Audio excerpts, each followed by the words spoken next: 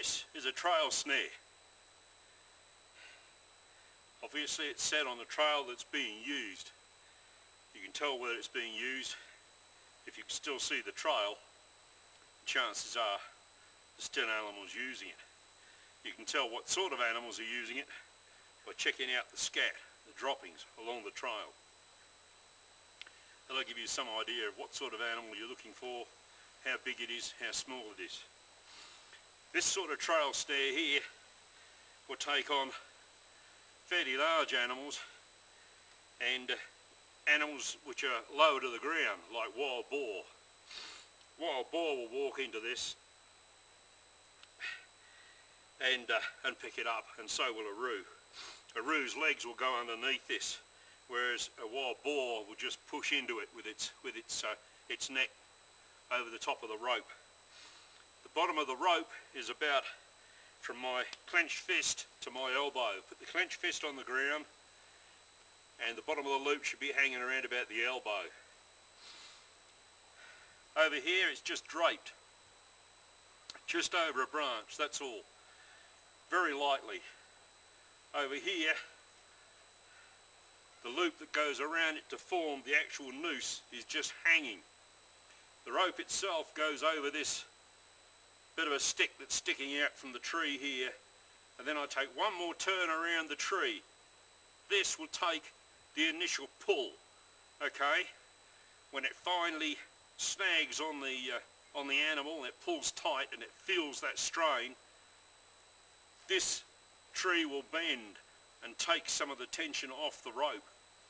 But at the same time I don't tie it here, because if I was to tie it high up on a tree, this one's probably not so bad because it's fairly thick, but if it was a smaller sapling and I was to tie it up high, permanently up there, then it would bend okay, but it may also break there. And if it breaks there, well then you've basically got a drag, which might be okay. You can probably still pick it up by following the trail, but it's better if it doesn't get away. So what I do is I take a turn around here, and then I take the rope down further to where it's stronger on the tree, and I tie it off down there. So if this breaks up here, the rope is still attached down below. Okay? This is one of the best ways to catch food.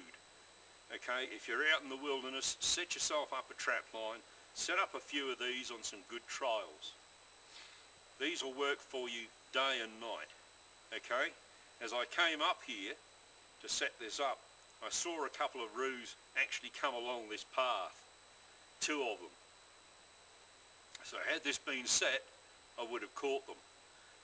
Also, the ideal thing of this being the way it is, it doesn't matter which way the animal's coming from. It doesn't matter whether it's coming from up the trail or from down the trail. This will still get it. Okay? This will still catch it. Just a word about dispatching. You have to be very careful when you're going to dispatch an animal that's caught in a snare. You need to do it fast, but you don't need to risk your life doing it. Okay? So to be very careful when you're doing that. Carry your gun with you all the time and carry it loaded. Once you've fired your gun, the first thing you do is you load it again.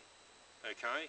You don't shoot it and then put the gun down and then set about dressing out the game. Reload the gun. When you're putting the gun aside, find somewhere that's secure. Okay? In the fork of a tree or a fork of a bush. If there's nothing around that you can do that with, lay it down on a log. Okay? Or down on the ground. I've got my gun here leaning on my pack. Okay? The idea is that if you don't do this and you put it up against a tree and you just put the barrel in the middle of the tree, it may look secure, but if it does fall, there's a chance the gun could go off. Okay? Don't take risks. You don't have to. Okay? That gun could mean your life out in the wilderness. You need to look after it, and you need to look after you. As an extra precaution,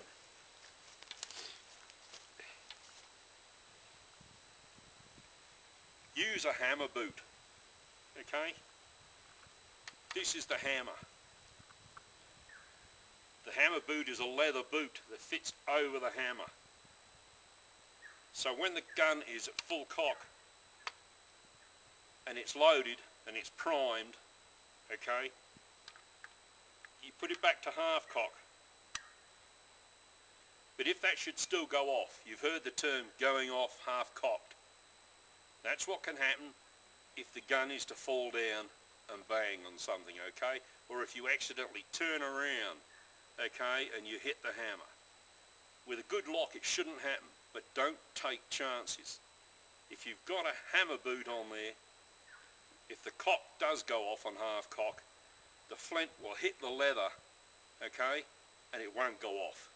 It's just an extra precaution to take, and it's a good one. It doesn't take long to make, okay, and it's a well worthwhile project.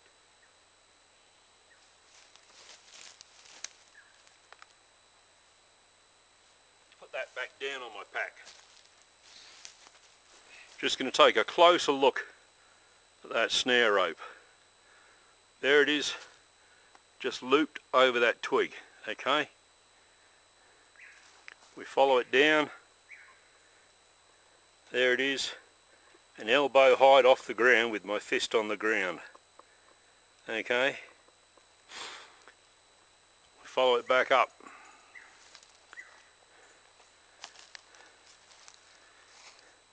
There's the rope going across the top, okay, from that twig across to here.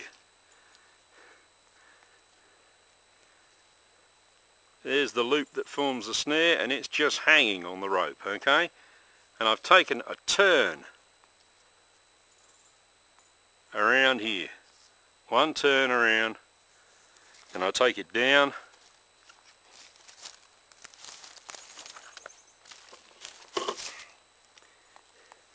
And it's tied off lower down where this is much thicker, much firmer. Now if you wanted to make a spring snare you could, but you'd have to tie a hook further down on this sapling, and you'd have to tie a hook into this part here somewhere, and this would have to be down there and hooked onto the other hook, so you've got two hooks hooking into one another. And when the animal pulls the snare, it pulls the hook off and springs into the air, because you've got the other end of this rope up high. But the same thing applies again. If you do that, you not only tie it up high to be a spring, but you must bring the tail end of the rope all the way down that tree and tie it off securely at the bottom. Because as I say, if it breaks, then you've lost your game. Okay? With any luck the rope won't come off and it will act as a drag, and it may snag further down the trail, it may not. But either way you'll probably be able to follow an easy trail. But it's better if you don't have to do that.